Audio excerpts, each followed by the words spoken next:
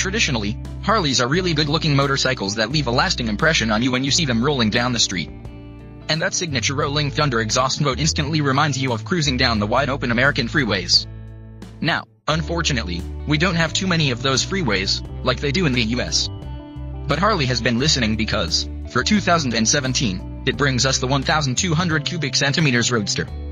It gets the same frame and engine as the rest of Harley's Sportster series, but its design and execution remind you of the brand's performance-oriented past. It also gets a few special parts that are not only a first for the bike maker, but also help make it a better motorcycle for India. The Roadster is the most sport-oriented version in the Sportster series since the discontinued XR 1200. It is an alternative to the more conventional cruiser variants such as the 48 and the 1200 Custom. And while its looks do remind you of the Iron 883, closer inspection will tell you otherwise.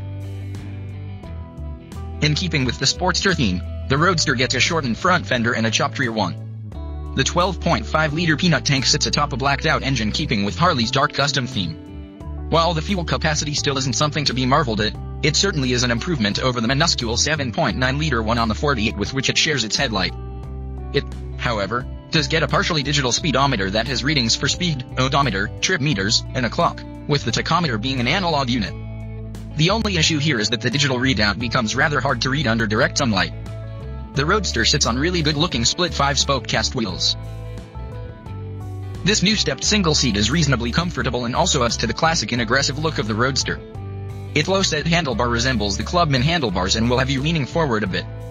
This position keeps things low and will help with quicker changes in direction.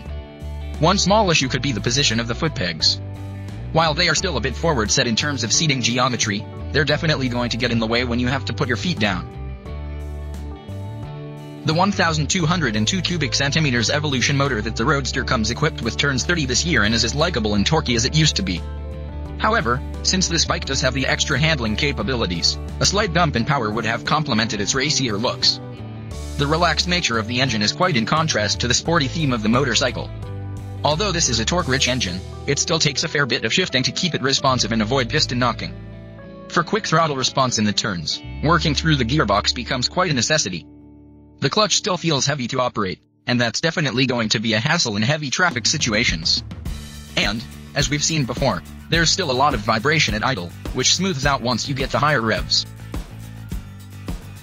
What really sets this bike apart from its Harley stable mates is this: the Roadster gets 43mm inverted forks and twin 300mm discs at the front, so you just know this is going to take things up a notch. It even comes with ABS, which is only for the rear tire. It also has the most suspension travel of any of the Harleys, 4.5 inches up front and 3.2 inches at the rear, which isn't much compared to other motorcycles, but is still an improvement over the older models. The cavernous shape of the rider's saddle comes quite handy when pulling hard off the line.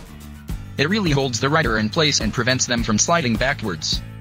The padding on the seat definitely adds comfort on longer hauls. The pillion seat, however, won't be very comfortable for anything other than short spins around the city. It slopes towards the rear and constantly gives you a sensation of sliding off.